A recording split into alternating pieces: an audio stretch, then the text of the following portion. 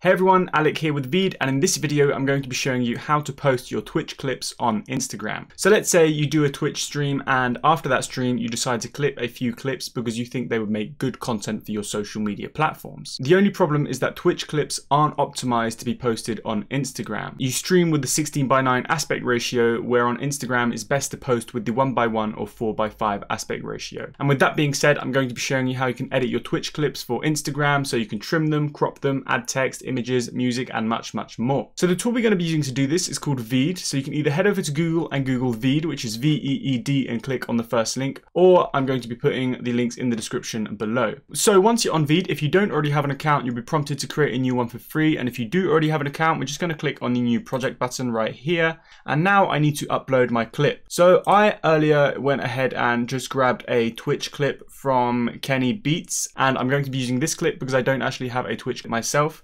So I've gone ahead and got this clip, and now if I click on my upload button, I'm going to upload this Twitch clip to Veed's video editor. So now you can see that if I click play,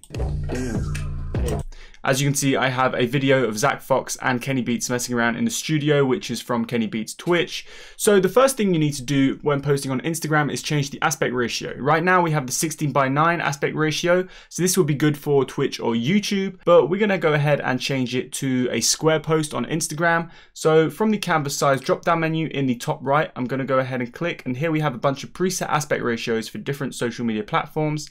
And right at the top here, we have square 1:1 posts. If I click this, I now have a square video canvas. So this is going to be the perfect Instagram post.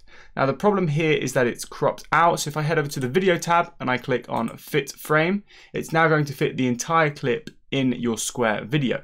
Now, the next thing you might want to do is change the background color. If you don't like the fact that the background color is black, we can go ahead and click on the project button. And then under the background color here, you can change your background color. We're just going to select this purple so it resembles Twitch.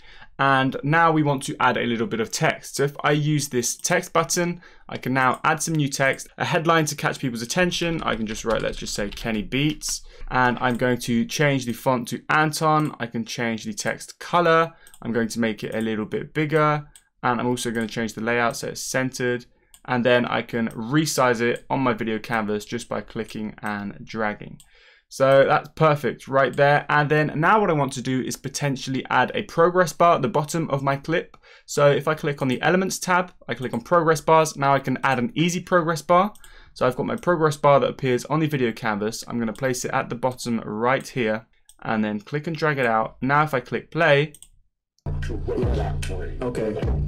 As you can see, the progress bar moves along with the clip. Now, I could leave space at the bottom here for subtitles, but because they're making music and they're not talking too much in this video, I'm going to skip that part. However, I can just use the subtitle tab, add some subtitles thanks to the auto subtitle tool. Now, back to the progress bar. Now, what I might do is actually drag my clip down so it's more visible on the screen. It's zoomed in a bit, and then I leave a tiny space at the bottom here for my progress bar. I'm going to drag my clip a bit down, there we go. Now my progress bar, I'm actually going to change the color. The front color, I want to make it the Twitch color, and then the background color, we'll leave it as white. So now, as we can see, the further along we are through the video, the progress bar comes closer to its end. As we see at the end of the video, the progress bar finishes. At the beginning, the progress bar just starts. So now once I'm happy with my clip, I can go ahead and click on the download button in the top right, and then Veed will start to render my project. And then once it's finished rendering, I can download it, and then I can take this clip that was originally a Twitch clip and post it to Instagram. And that is how to post Twitch clips on Instagram. If you have any questions, please let me know in the comment section down below and I'll get back to you as soon as possible.